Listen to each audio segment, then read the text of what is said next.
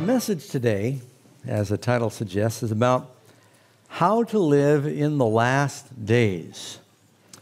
I remember hearing a story years ago about a couple of night watchmen in England, and they had gathered to talk together during the changing of the guard at midnight. Now, you know what the night watchmen used to do? They used to call them the night criers, because they'd walk through the town, and as the big town clock would ring out, 10 o'clock, it would bong 10 times, 6, 7, 8, 9, 10, and the town crier would say, 10 o'clock and all is well.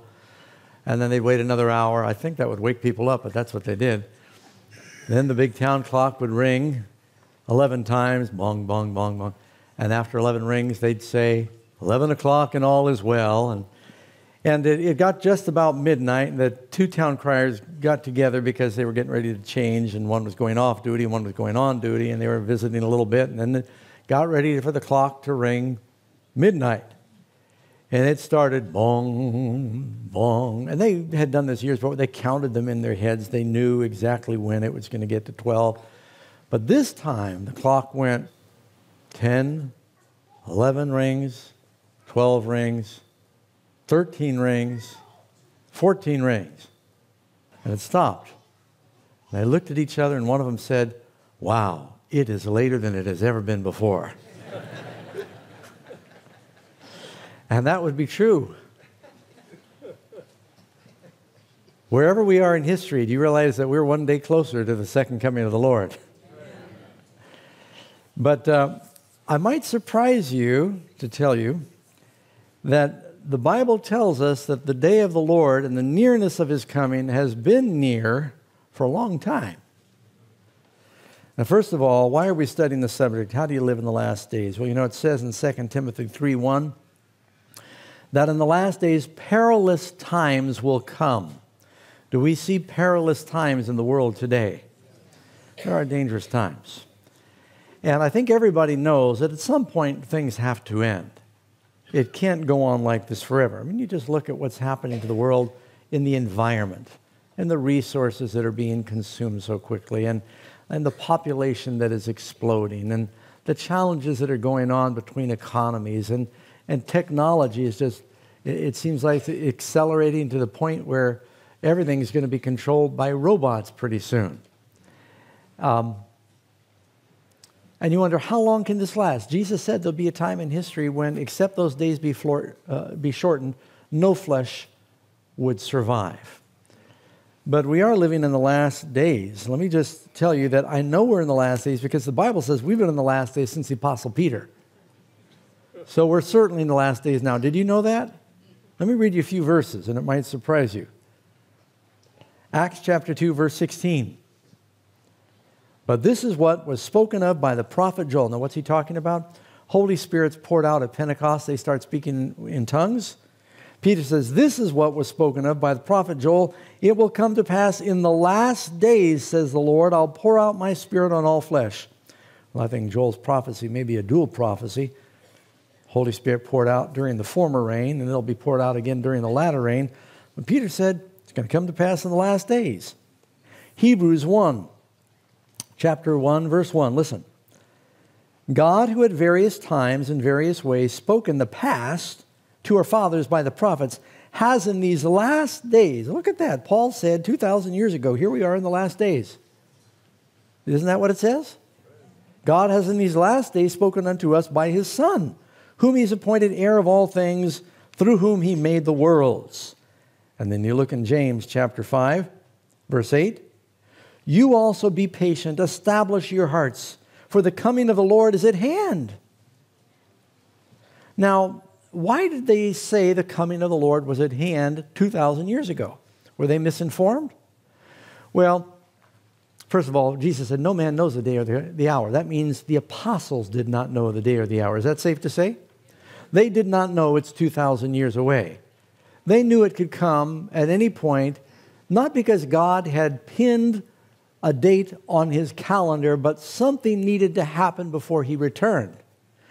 Another way to consider this is when Jesus came and He completed His mission, it was the life, the teachings, the sacrifice, the death, the resurrection of Jesus, the ascension to heaven, that marked a change. Would we all agree something changed when Jesus did all that in the economy of the gospel?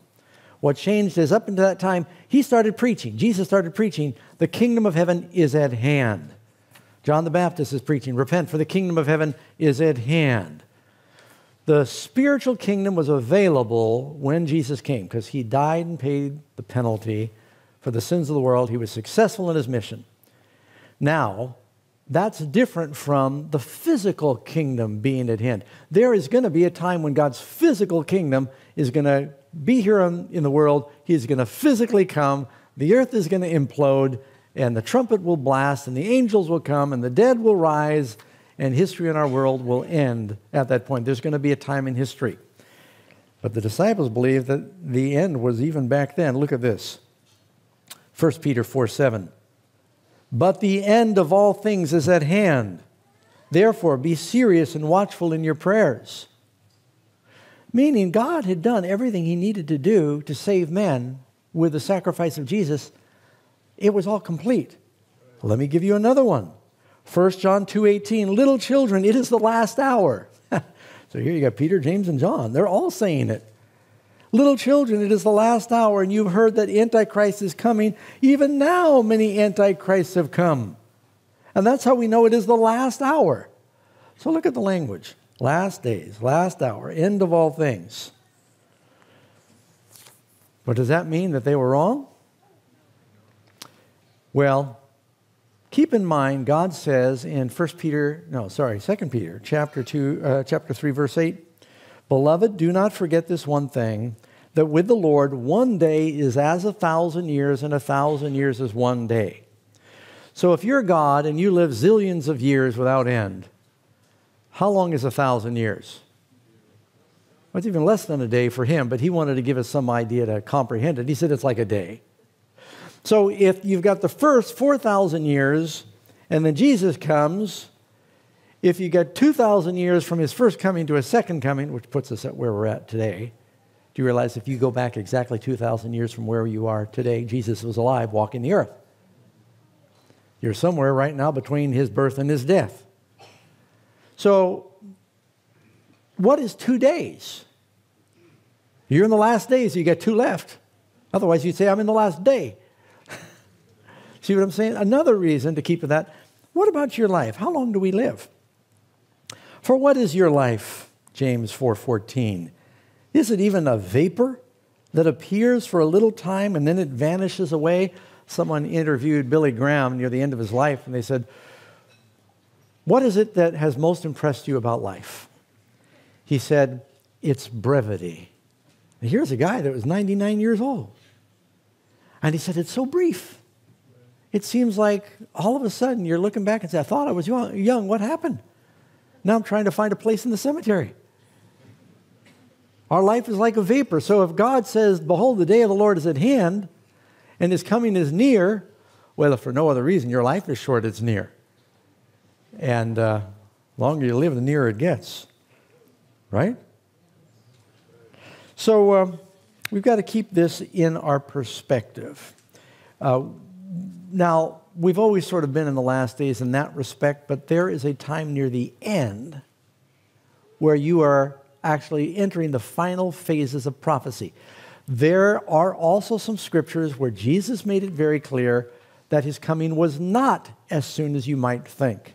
If you look in Matthew chapter 24, he's talking there about the signs of his return. You read in Matthew 24, verse 6, and you will hear of wars and rumors of wars. See that you are not troubled. All these things must come to pass.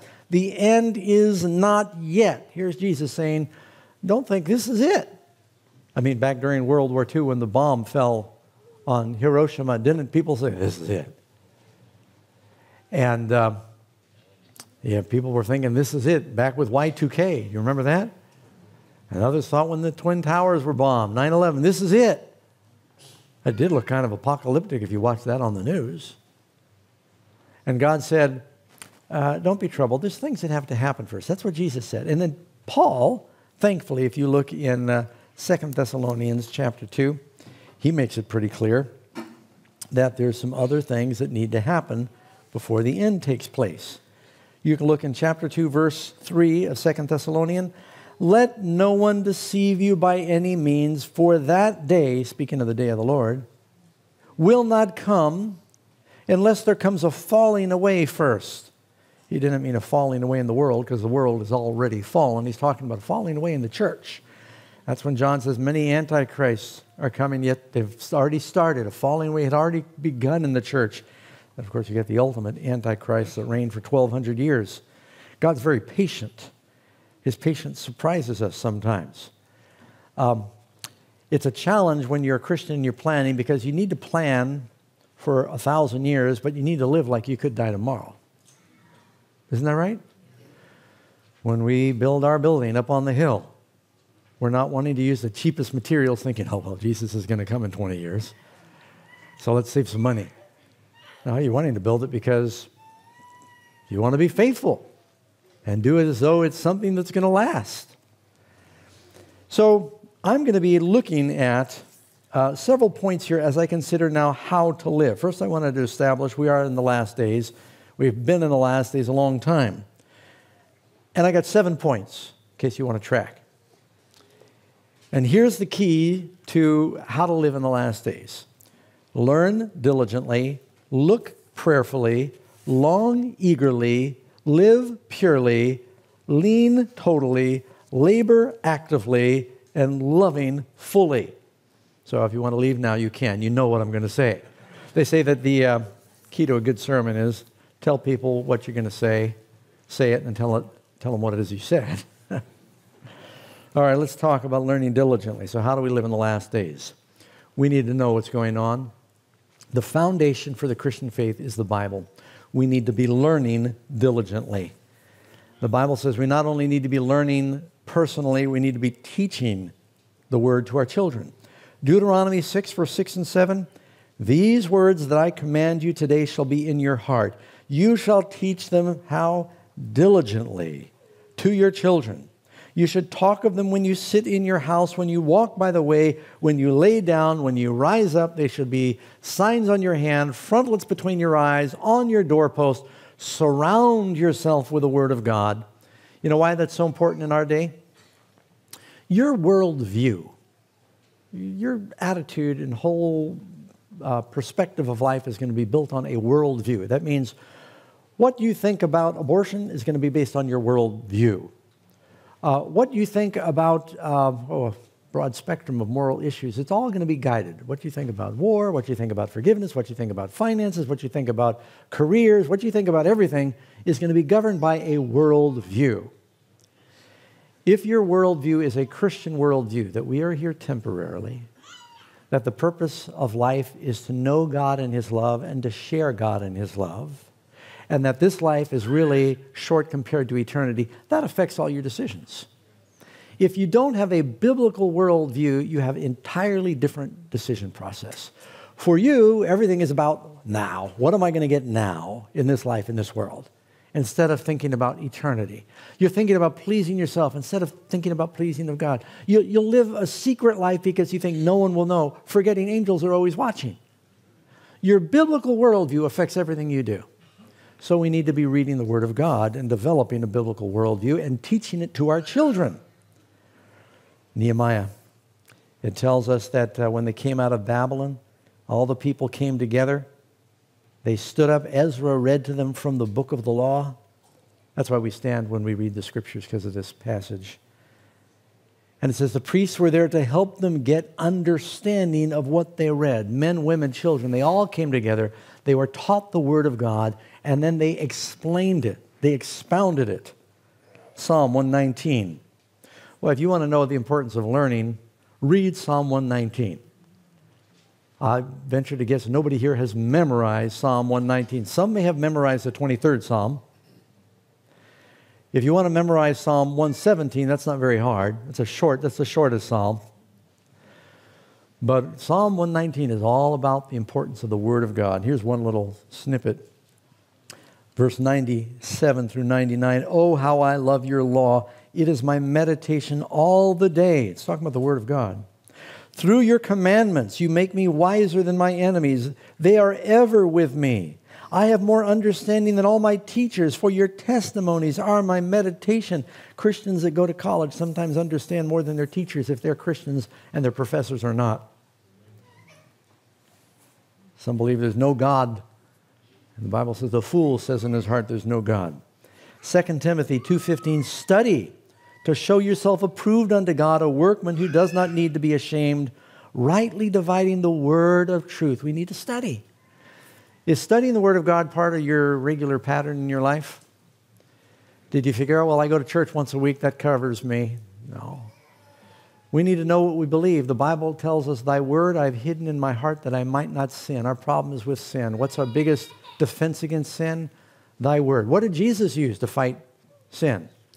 It is written, it is written, it is written. If the Son of God, your Savior, needed the Word of God to fight the devil, do you think you're better equipped than he was? How are we going to make it if we're not learning diligently? So that's one way we're going to survive in the last days. Study the Word. Looking prayerfully. Now, I'll tell you where I'm going with this. Part of any message like this, I'm going to have three things I'm going to say. The three things are going to say Bible, prayer, share. If you are going through the sanctuary in this church, most of us are acquainted with that temple in ancient Israel and the temple in heaven. You got the holy place. There were three things in the holy place. You remember what they were?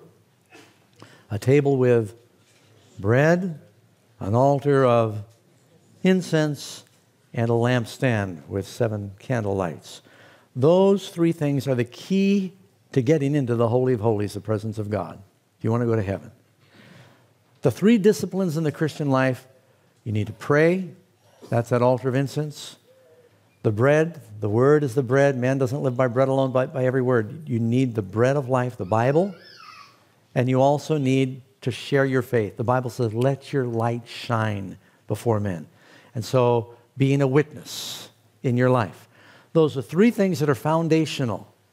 If you want to have spiritual health, you need to breathe, you need to eat, you need to exercise. Breathing is prayer, eating the Word of God, exercising, sharing your faith. These are laws that you can't violate. There'll be consequences. Show me a backslidden Christian, and I will show you somebody who is neglecting one of those three things. So you need to take time for not only reading the Word, but for prayer. And that's diligent prayer, looking prayerfully. Titus 2:13, when we think about the second coming, looking for the blessed hope and the glorious appearing of our great God and Savior, Jesus Christ. Now, how is it that we look in prayer?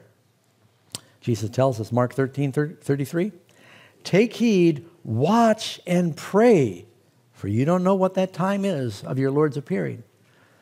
Watch and pray. What's a watchful prayer? It means a persistent prayer. Heard a story about a lady that went to this opera, and she was, it was one of these ritzy glitzy things, and a wealthy person, lady there, and taking off her coat, she knocked off her brooch, and it fell down between the seats, and she got home and discovered that her very expensive gold diamond encrusted brooch had fallen off. This is many years ago. So she calls the theater, and she asks the attendant there. She talked to the manager and said, I lost this brooch, and she gave the approximate area where she was seating. He said, well, ma'am, hold the phone, and I'll go find it for you. So he held the phone, and it took him a little while. He went up and down the aisles. Pretty soon he looked between the seats and looked under the seats, and he found the brooch. He came back, and he said, I've got good news. Hello? Hello? She got tired of waiting. She hung up. Never gave her name. Never called back. Got tired of waiting. She lost the treasure. I wonder how many times we lose a treasure God wants to give us because we do not look prayerfully. We do not watch and wait. Got to wait upon the Lord in your prayers. Not just talking, and sometimes it's listening. Another verse, same chapter, Mark 13, go to verse 35. Watch therefore, you do not know when the master of the house is coming. Jesus said that all along. In the evening, at midnight, at the crowing of the rooster, or in the morning, lest I come suddenly, he find you sleeping. And what I say to you, I say to all, watch. Now, notice what the Lord is saying. You need to watch and pray. You don't know when I'm coming. Could be morning, could be night, could be midnight, could be when the rooster crows. So we're to be living in a constant attitude of watchfulness. Watch and pray, watch and pray. How sad it would be to go to sleep at that time, that crucial moment. 1 Peter 4:7, I already mentioned this to you, but the end of all things is at hand. Be serious and watchful in your prayers. That means serious about the things of God. King James says, be sober-minded. I mean, eternity is at stake. Doesn't mean you can never laugh. It means that we need to make sure to keep the main thing, have the priorities. Prayer is as important to the Christian as breathing is to your body. We should be living in an attitude of prayer. You have been, whether you're aware of it or not, I know something personal about you. You have been breathing your whole life with very few interruptions. The Bible says pray without ceasing. We should be living in an attitude of walking with God and communing with Him. Those are the people who will be ready when Christ comes. The Bible says Noah walked with God. Enoch walked with God. Enoch, the seventh from Adam, was translated. You and I, living in the last generation, the church of Laodicea, can be translated, but we must also walk with God. Luke 21:36, watch therefore and pray always. How often do we watch and pray? Pray always, that you may be counted worthy to escape all these things. What things is he talking about? Luke 21, he's talking about the signs of the end, the calamities and troubles of the last days. We're to watch and pray always that we might be worthy to escape all these things that will come to pass and to stand before the Son of Man when He comes in His glory. So that's very clear that one of the things we should do in being prepared for the last days, pray. Have a life of prayer. Set times. You might be thinking, well, I'm not very good at this praying business. Prayer is something that you learn. Even the apostles went to Jesus and said, teach us how to pray as John taught. Don't feel bad. I thought prayer was spiritual. You just feel it and kind of just do it from the heart. No, there's right ways to pray and there's wrong ways to pray. And so you can be taught to pray. Get some good books on prayer. Karen and I are reading a really good book on prayer. It's a big book. We've been reading it for weeks in our worship, but it's good. And it's E.M. Bounds, in case you're wondering. A great book. It's everything E.M. Bounds ever wrote about prayer all in one book. It's really good, but it's helping me realize how much I've got to learn about prayer, especially for those living on the threshold of eternity. We should know how to pray, not just for ourselves, but for the church, for revival. Amen? All right, we talked about learning diligently, looking prayerfully, longing eagerly. Whatever you do, do with all your might. Christians ought to have enthusiasm. Amen? If we were more enthusiastic about what you know what theos means? It means God. Theology. Enthusiasm means a person who is in God. And God, nothing should excite you more than God, right? The Bible tells us how we should live, about what our attitude should be about the second coming. Philippians 3:20. For our citizenship is in heaven, from which we also eagerly wait for the Savior. You ever seen a dog when their master leaves? They go to the screen door, they go to the window, and they just can't wait for them to come home, and their eyes are open, their ears are up, all their senses are, when are they coming? When are they coming? When are they coming? You know? And that's how the Christian ought to be about the Lord's return. I mean, we are eagerly looking for it. Look at 1 Corinthians 1:7. So that you do not come short in any gift, eagerly awaiting the revelation of our Lord Jesus Christ. People wonder, why are you so excited? You say, Jesus is coming. You can't wait for it. My master is coming home. Right? Christians ought to be excited about it. And your enthusiasm will be contagious. Hebrews 9:28. So Christ was offered once to bear the sins of many. To those who eagerly wait for Him, He will appear. Not to everybody, but to who? The enthusiastic. If you're just kind of Laodicean about Jesus coming, oh yeah, He's coming again. And it's kind of sad, but the very word, we're a Seventh-day Adventist church, the very word Adventist implies people who are believing in and looking for the imminent return of Jesus. And we live in such a way that we believe and act like the Lord is coming. And we're eager for it to happen. Now, if I ask you, do you want the Lord to come? You'd probably say, oh, amen. But in your heart of hearts, some of you are thinking, but not yet. For a couple of reasons. Some of you think, well, I'm hoping I can get ready first, and I'm not ready now. Well, you better get ready because you don't know when that's going to be. Someone asked a rabbi, what's the best time to repent? He said, the last day of your life. And the guy said, well, what if you don't know when that is? He said, exactly. So we should be ready always, right? Adventists who believe in the coming ought to be living in this spirit of expectancy. G. Campbell Morgan wrote, to me, the second coming is the perpetual light in the path which makes the present bearable. I never lay my head on a pillow without thinking that maybe before morning breaks, the final morning will have dawned. I never begin my work without thinking perhaps he may interrupt my work and begin his own. We should live every day in the idea that we're only a breath away from eternity.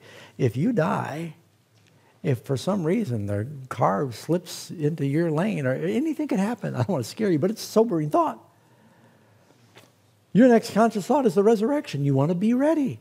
Now, I started that. Maybe we all want the Lord to come. Sometimes we're thinking, not yet. Some things, Lord, I'd still like to get straight. I don't really feel like I'm ready, fully committed. We'll get committed. The other reason sometimes we hesitate is we have loved ones. There's people we want to reach. And you know if the Lord comes right now, they're not ready. And you want them to be ready. But don't let those things keep you from praying for the glorious return of Christ. Indeed, how does the Bible end? You ever notice that there in Revelation? What is the final appeal of the Apostle John in the Bible? The Lord says, behold, I come quickly. And John says, amen, even so, come, Lord Jesus. Shouldn't that be our desire? John wrote the book of Revelation. He'd been a prisoner. He'd watched many of his friends killed for their faith. The evil despot Nero was persecuting Christians. And when John said, even so, come, Lord Jesus, I mean, he really was praying. It was in his heart. Someone said, you cannot kindle a fire in the heart of someone else until it's burning in your own heart. Amen? So not only should we be looking for him eagerly, we should be living purely. This is talking about holiness. 1 John chapter 3, verse 2. Beloved, now we are the children of God, and it's not yet been revealed what we shall be, but we know that when he is revealed, he's talking about the second coming, we will be like him, for we will see him as he is. Notice this. And everyone who has this hope in him purifies himself or purifies herself just as he is pure. How pure? Just as he is pure. Christians are followers of Christ. Our desire, our goal is to reflect his holiness. Did that scare you? That's what the Bible teaches. Hebrews 12, verse 14, pursue peace with all people and holiness, without which no one will see the Lord. Blessed are the pure in heart. They will see God. Without holiness, nobody will see the Lord. We ought to be praying that God can make us holy. Be ye holy, he said, New and Old Testament, for I am holy. God is calling for us to do that. And that would mean Psalm 101, verse 3, I will set no wicked thing before my eyes, whether it's on TV or on your smartphone. We should turn away from beholding things that are not pure and stop our ears from listening to violence, the Bible says. Job 31:1, I've made a covenant with my eyes. Why then should I behold or look upon a young woman?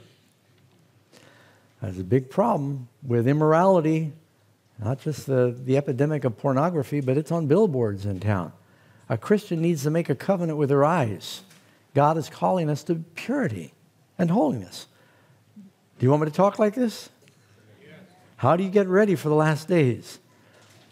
You know, it is so easy for us, and I have to constantly remind myself, it's easy for us to applaud ourselves as Christians. If we are even lukewarm Christians, a lukewarm Christian today is light years ahead of the morality of the world. And so you can deceive yourself into thinking, well, I'm so much better than this wicked world that you think your lukewarmness will get you into heaven. It doesn't work that way. God does not grade on the curve. He doesn't say, well, as long as you're 10% better than the wicked world, you'll make it. He said, the wicked world is not your example. Jesus is your example. And he's calling us to holiness, to be ready for his return.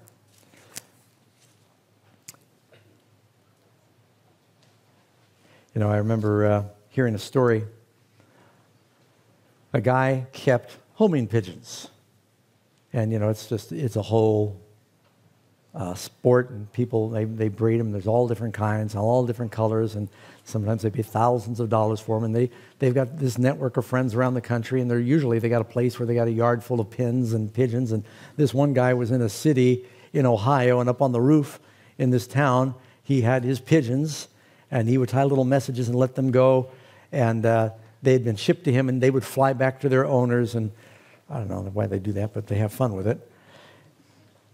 And this one fellow was up on his roof in Ohio visiting, and while they were talking on the roof and he was showing him his different homing pigeons, this bird fluttered in. He said, will you look at this?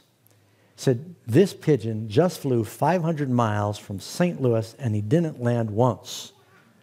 And the guy said to him, how in the world do you know the pigeon didn't land once? Did that pigeon just tell you that he came straight in and he didn't land once? So no, see, I can just look at him and tell he didn't land. He said he went from his keeper directly to me because he wanted to get home. He was so anxious to get home to me. He didn't get distracted. He didn't land. He said because his feet are clean, his wings are clean, there's no pollen on his wings, there's no mud on his feet. All he'd think about was getting to me. And you know, that's what the Lord is calling us to do. We are so focused and so eager on Jesus coming that we don't get distracted with the world. You make a beeline to your master. He's calling us to purity. There was a surgeon in this congregation, and he was, you know, wealthy and kind of half-hearted about his faith, and he went to the doctor one day. The doctor went to the pastor one day, and he says, I got a couple tickets for a Broadway show here in town. You'll really enjoy this. And the pastor said, that's very thoughtful of you. He said, but I can't accept that. He said, why not? You need to relax. You work too hard. Just enjoy yourself. God wants you to have some fun. And he knew what kind of play it was. And he said, doctor, he said, would you operate with dirty hands? Of course not. He said, I can't do my work with a dirty heart. But that's not just true of pastors. That should be true of every believer. We've got a work to do, and you can't do it very well with a dirty heart. He's calling us to be pure, and so we got to be careful what we look at, what we think about. It's not only living purely, it's leaning totally. The just will live by their faith. Proverbs 3, verse 5, trust in the Lord with all of your heart and lean not on your own understanding. In all your ways acknowledge him, and he will direct your paths. You need to have a faith that is entirely leaning on the Lord in the last days if you want to be ready.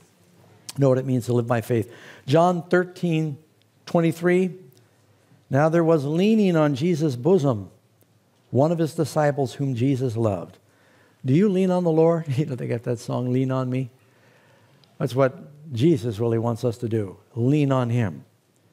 When Caleb said to the children of Israel, I know that we can get into the promised land because the God that brought us this far can bring us all the way.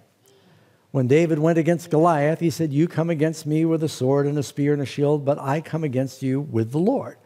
I am leaning entirely on God. And this whole process of this church construction process, it's been a big job. It's taken a long time. And there have been so many times where I've been tempted to pull my hair out, obviously.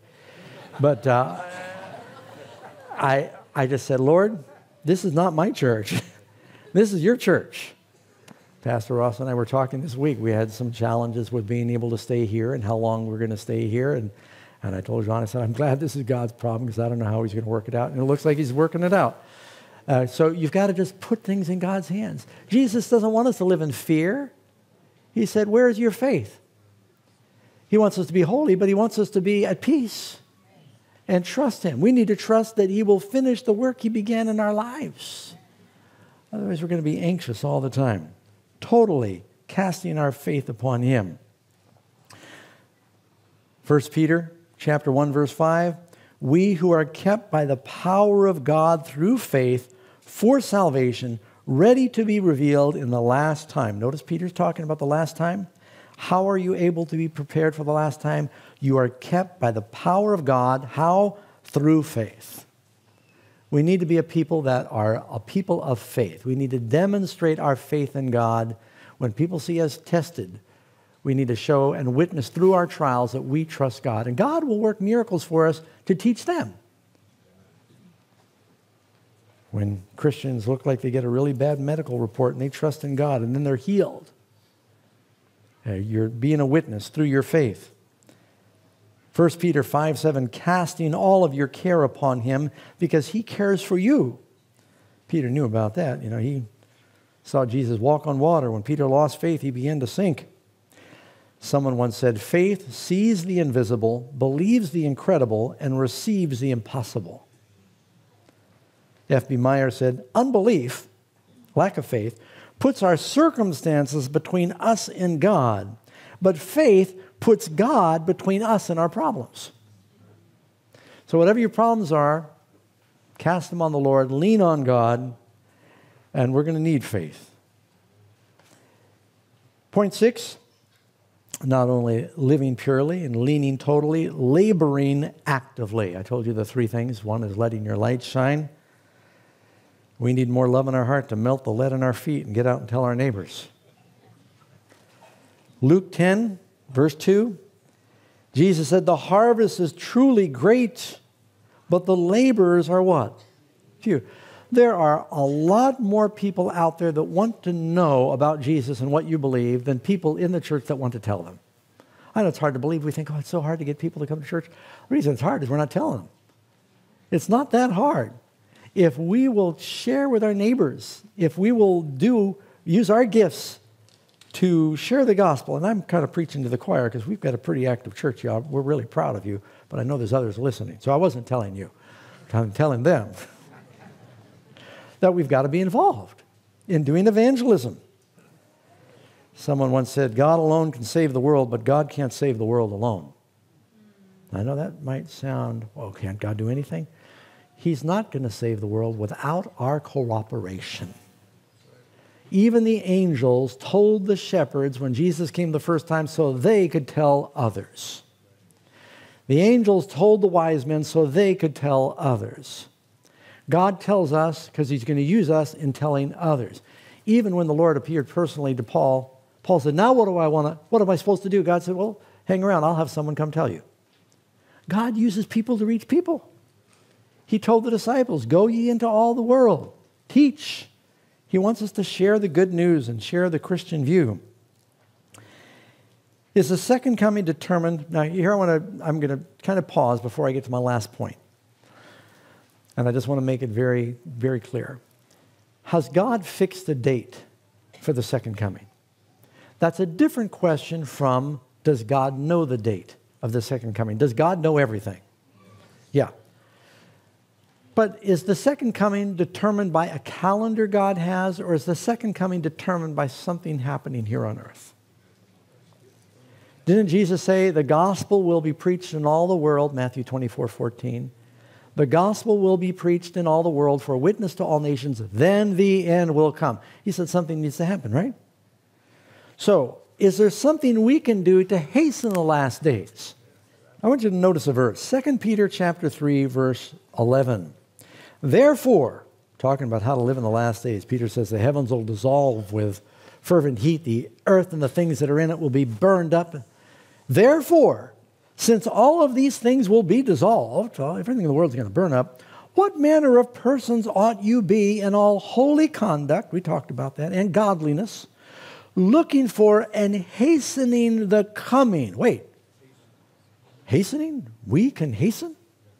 There's something we can do to hasten the coming of the day of God, because of which the heavens being dissolved are on fire, and the elements will melt with fervent heat. According to the Greek translation, that word hastening means we are expediting the arrival of the day of God. We can do something to help prepare the environment by preparing hearts to accelerate that day. So if you want Jesus to come, prove it. There's something we can do to help speed that along. Do you realize that Christ could have come before now? Did God intend for the children of Israel to wander 40 years in the wilderness? You know, he saves them miraculously from Egypt. He gets them out in the wilderness. He says, I don't know how to tell you guys this, but I'm going to make you walk through the desert for 40 years. Then I'll take you to the promised land. That wasn't his plan. He brought them to the borders of the promised land, intending to bring them into the promised land, but they lost faith on the borders of the promised land. They weren't prepared, and so they wandered. That was not God's ideal plan. That's why we pray, thy will be done, because a lot of things that happen are not God's will. Was it God's intention that we be here as long as we are now? You know, if the early church had continued the revival that began with the apostles, Jesus would have come before now. If the Seventh-day Adventist movement had done what they were supposed to do during that revival following 1844, he would have been here. Let me read something to you from Christ Object Lessons, page 69, that classic book. Christ is waiting with longing desire for the manifestation of himself in his church. When the character of Christ shall be perfectly reproduced in his people, then he will come to claim them as his own. It's the privilege of every Christian not only to look for, but to hasten the coming of the Lord Jesus Christ.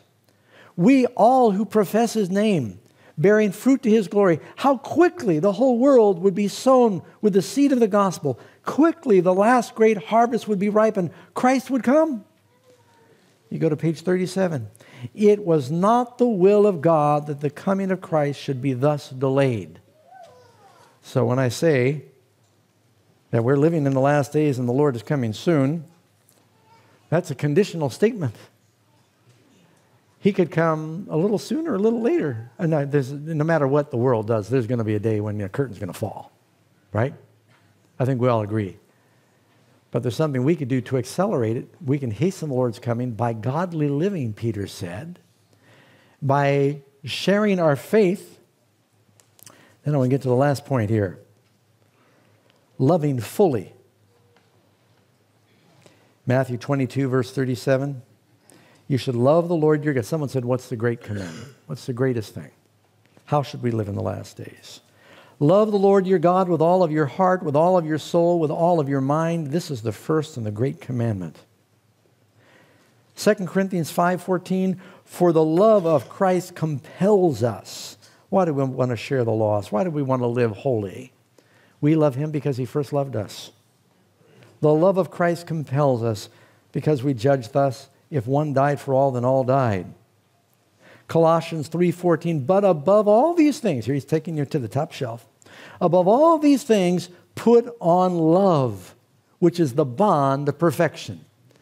If you want to know if a church is ready for the second coming, the Bible says all men will know that you are my disciples by what? Your prophetic understanding, by your zeal for religious law. All men will know you're my disciples by your love for one another. And we prove our love for God by saying over and over, you got to say 100 times over and over, I love you, God. Is that how you do it? We prove it, the Bible says, by showing love to each other. And you know how that happens? God puts us in situations where our love for others is challenged. It often begins at home. And then we demonstrate our love for God by loving our neighbor. It all has to start with love for God, right? But above all these things, put on love. 1 Peter 4:8, and above all things, have fervent love for one another. Notice what Peter says, for love will cover a multitude of sins. When we don't have love, we go and we advertise people's faults. But love covers. Aren't you glad that the love of God, he's willing to cover your sins with his blood? Makes me think of a story in the Bible. Noah walked with God, good man, but after the flood, Noah started farming grapes. Maybe he didn't know what happened if the grape juice sat too long, but it fermented. And he thought, oh, well, this is kind of nice. It makes me relax. But he got way too relaxed one day.